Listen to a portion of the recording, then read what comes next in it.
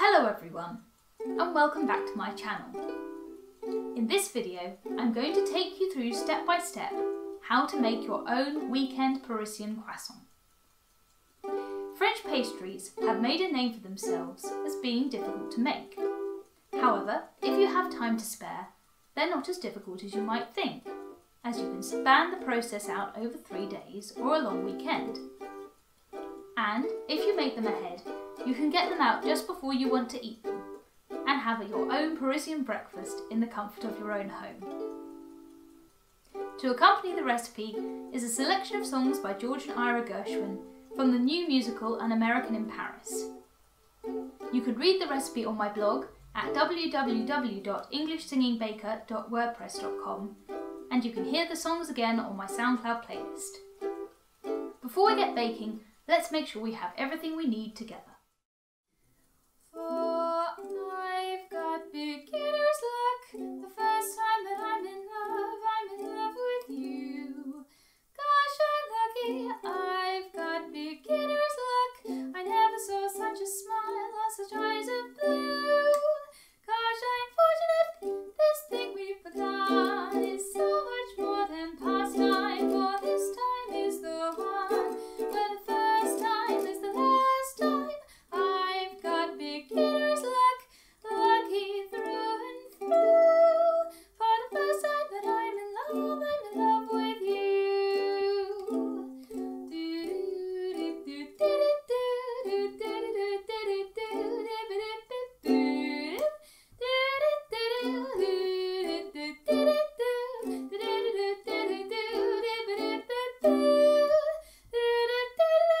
This thing we've begun is so much more than pastime, for this time is the one where the first time is the last time.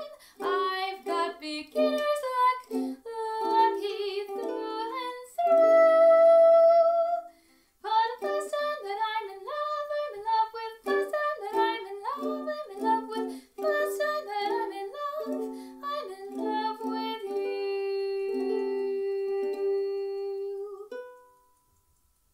Now we've got everything we need, let's get baking. Start by making the dough. On the Friday night, or the night before you want to start making the croissant, mix together the flour, sugar and salt in a big mixing bowl. Then, as if you were making a crumble, rub the butter into the dry ingredients until it has almost disappeared. Add the yeast to the mix before combining the milk and water in a jug. Make a well in the centre of the dry mix and pour in the wet mixture. Stir the mixture all together until there are no dry ingredients left at the bottom of the bowl and nothing sticking around the sides. When the dough has come together, spread it out into the base of the bowl and cover with the shower cap to keep any air out and the dough moist. Then leave the dough in the fridge overnight. This allows the dough to relax before you work it and adds to the flavour of the finished croissant. Someday he'll come along, the man I love, and he'll be big and strong, the man I love. And when he comes my way, I'll do my best to make him stay. He'll look at me and smile, I'll understand, and in a little while he'll take my hand. And though it seems absurd, I know we both won't say a word. Maybe I shall meet him Sunday, maybe Monday, maybe not. Still I'm sure to meet him one day. Maybe Tuesday will be my good news day. He'll build a little home just meant for two, from which I'll never roam. Who would you? And so I'll pass above. I'm waiting for the man I love. The next day, it's time to laminate the dough you made with butter. Laminating means creating layers of butter in a dough to enrich it and make it a flaky texture.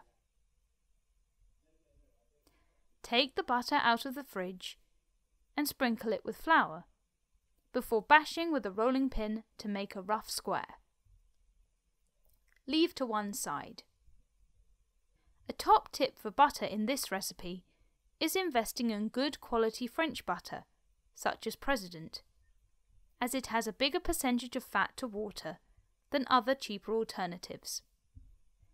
Take the dough out of the fridge and place on the floured surface. Roll it out into an inch-high square. Then take the sharp knife and cut 4 slits at each of the corners, leaving a small square in the middle.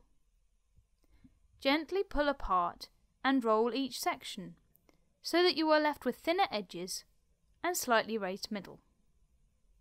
Put the butter on the middle square and fold over the top, bottom and sides of the dough to encase the butter, like a parcel.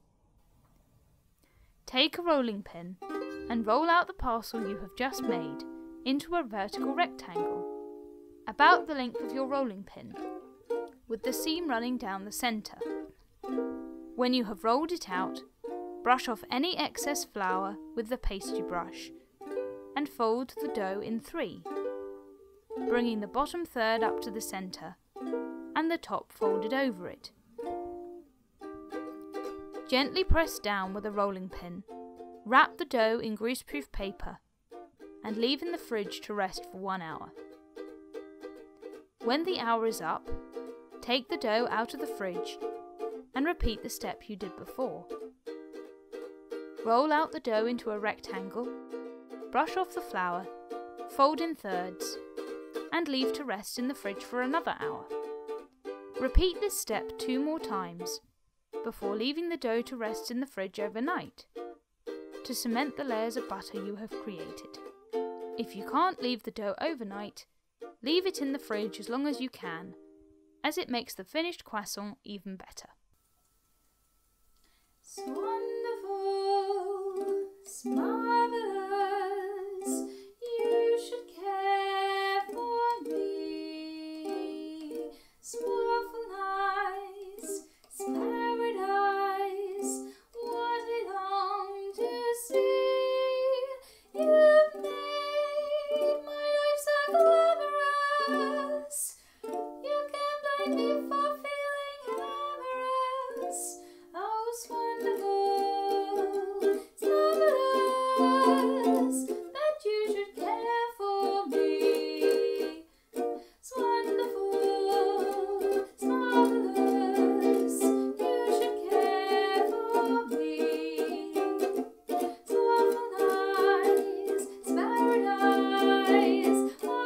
long to see. You've made my life so glamorous, you can't blame me for feeling amorous. Oh, it's wonderful, it's marvelous, that you should care for me. When the dough has rested overnight, take it out of the fridge and line the baking trays with greaseproof paper. Sprinkle a clean surface with flour and roll out the dough into a horizontal rectangle. It needs to be about 1 centimetre high and about the length of 1½ rolling pins. When the dough is rolled out, take a sharp knife, I like to use a serrated bread knife, and start to cut your croissant.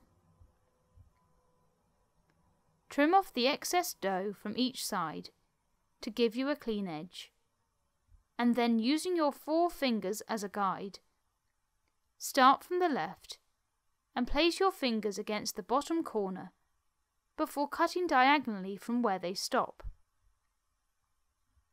Move your first triangle aside, then place your fingers at the top and cut another triangle from where your fingers stop. Continue cutting triangles until you have around 11 or 12 and have used up all the dough. With all your triangles of dough to hand, start shaping your croissant or crescents by placing them with the base facing you and the tip the furthest away. Make a small slit with your knife in the base and then twist over the sides and roll the croissant up until you reach about an inch before the top. Then gently stretch the last bit of dough and tuck the point under, and you have your first croissant. Obviously this takes years to perfect, but as they are homemade, it doesn't matter if they are rustic. Continue making your croissant with the remaining triangles and then place them, a little spread out, on the baking trays. I got rhythm, I got music, I got my guy who could ask for anything more. I got daisies in green pastures, I got my guy who could ask for anything more. Oh, that trouble, I don't mind him, you won't find him round my door. I got starlight, I got sweet dreams, I got my guy who could ask for anything more.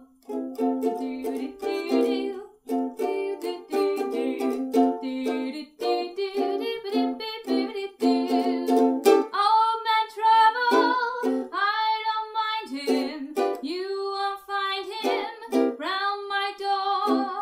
I got starlight, I got sweet dreams, I got my guy who could ask for anything more, who could ask for anything more. When you have shaped your croissant, you have a choice of how you want to use them. If you want to eat them straight away, leave them to rise in a warm place for about 2 hours. Preheat the oven to 200 degrees centigrade and brush them with beaten egg before baking for 12 to 15 minutes until they are golden brown and are light to the touch around the edges. Or, if you want to use them later, place the baking trays in the freezer for an hour or so and put about 4 frozen croissants into each sandwich bag. You can keep them for up to a month in the freezer, and then you can eat them whenever you want to. All you need to do is take them out of the freezer the night before and cover with a tea towel before leaving them to rise and defrost overnight. Then, in the morning, continue like the bake option above and enjoy with strawberry jam and your hot drink of choice to have a Parisian breakfast in the comfort of your own home. Thank you for watching this video. If you enjoyed it, click the like button and don't forget to subscribe for more tuneful baking content. See you next time for another video, but in the meantime, happy baking!